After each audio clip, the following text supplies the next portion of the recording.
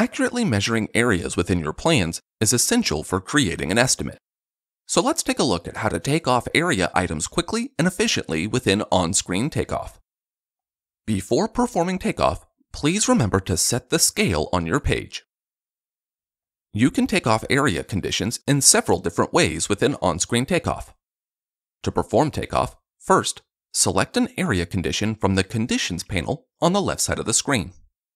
Then, move your mouse to the image. Find the area you want to take off and click in a corner. From here, move your mouse to the next corner and click again. Just click every time you need to change direction and trace the shape's outline. Double-click to close the area when you reach the end.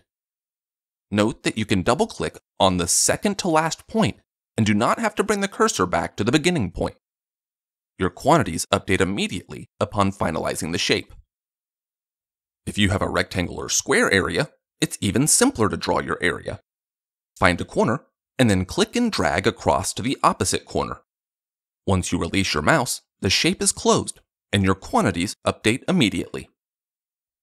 Now suppose you're working on a project that would benefit from taking off more than one area at the same time. In that case, you can do that easily within On-Screen Takeoff. Navigate to the Conditions panel and hold down the Control key.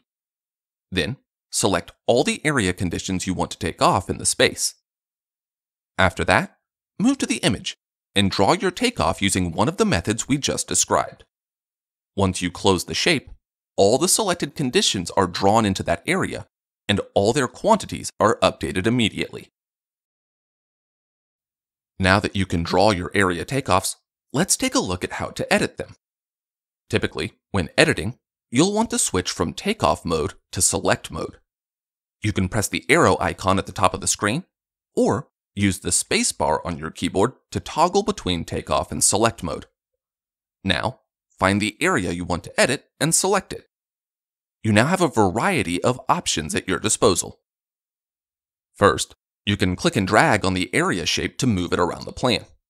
This works well if you copy and paste takeoff for identical rooms or offices on a floor plan. After you move the takeoff, there are also tools along the right side of the screen to rotate and flip your takeoff to ensure it's properly oriented. If you made a mistake when drawing the exterior segments of your area, don't worry. If you hover your mouse over the outside edge of the area, a plus sign displays next to the arrow. If you click when the plus sign is visible, a new grip point is added to the exterior edge of the area. You can add as many grip points as you need, and then use them to modify the shape of your area.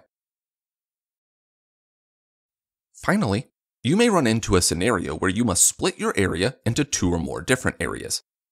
This could be useful if you want to cut out a corridor from your area measurements, for example. Once you've selected an area you want to divide, select the Split Area tool, located in the list of icons on the right side of the screen.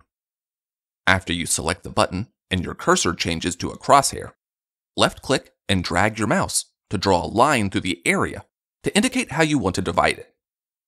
The area then splits into 2 different pieces of area takeoff.